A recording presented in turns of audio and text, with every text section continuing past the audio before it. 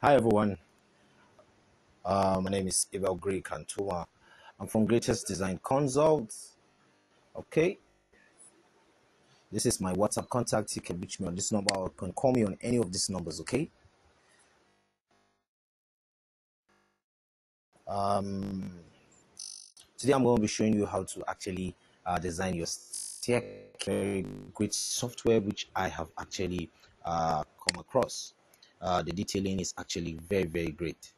I'm going to click on new page and then I'll come to my view and I'll switch here to sketch part view and I'll come to sketch part here and I'll click on sketch staircase and then I'll click here and I'll click here. Now you can see this is self-designing. All I need to do is just change some of the view values here.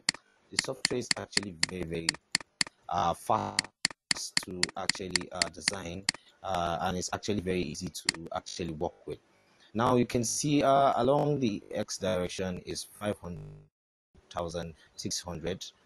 The width is actually sorry, along the y is 2,800. Okay, so I'll go down here.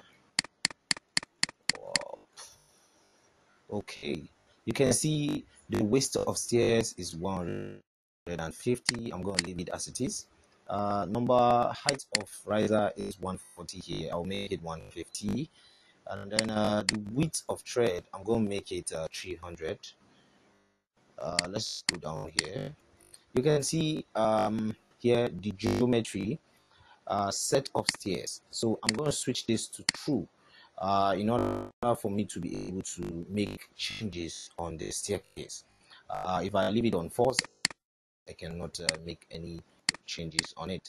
Now if I switch this right top, I can switch the direction of the stairs. I can make it you can see right below. I can switch it to left below, considering depending on how it comes in your architectural drawing. Okay, so I'm going to leave it as right top. Let's go down here. So you can see the reinforcement design. Bottom, you can see the size of reinforcement. You can actually change the size of reinforcement and you can play around here with the spacing of your reinforcement. Okay, so I'm just going to leave it as it is here for the sake of this class.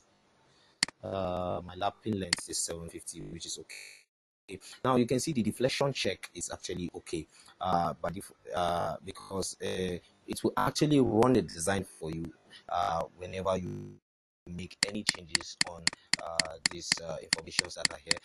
It will make changes immediately. So let's say I make this y8 and then I make this y8 and let's check our deflection if it's still going to be okay.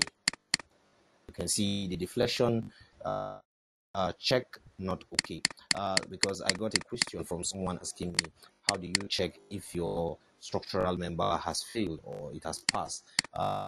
So this is the easier way to know if your structural member has passed or it has failed.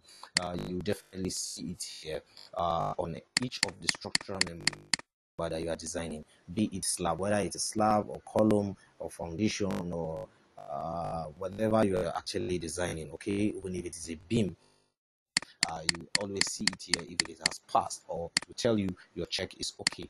Okay, so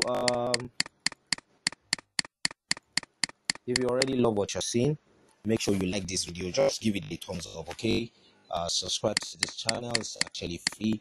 Click on the bell icon so as for you to get a notification whenever I post videos. I post videos like this on a weekly, sometimes on a daily, just to encourage as many that actually want to have a deeper insight of design. Okay, you can DM me, you can call me if you have any challenges or you have any questions to ask. Okay, this is my WhatsApp contact, or you can call me on any of these numbers. Okay, okay. Now let's sketch here. Let's say I'm adding another this way, so you can see what we have here. So another is actually added here, and then the properties for these you can actually change that as well, just like the way we did for the earlier one. Okay, so you can play around with this and play with the number of steps, with the number of steps here. Let's say I make this 9. Okay, you're going to see it's taking effects down there, provided we change this to true. Let's confirm if this is also true. You can see the check is okay. I want to check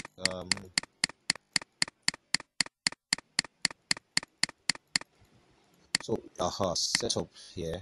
I'll make this true, so it will take effect now. It will change to 9. Okay, so if you look at this, if you count this, you can see we have 9 here, but here we are actually having up to 10.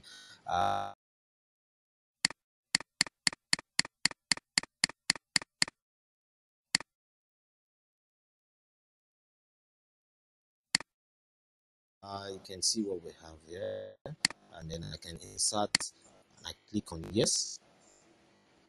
I will close this. You can say, are you sure you want to exit automatic staircase dialog uh, box without inserting staircase?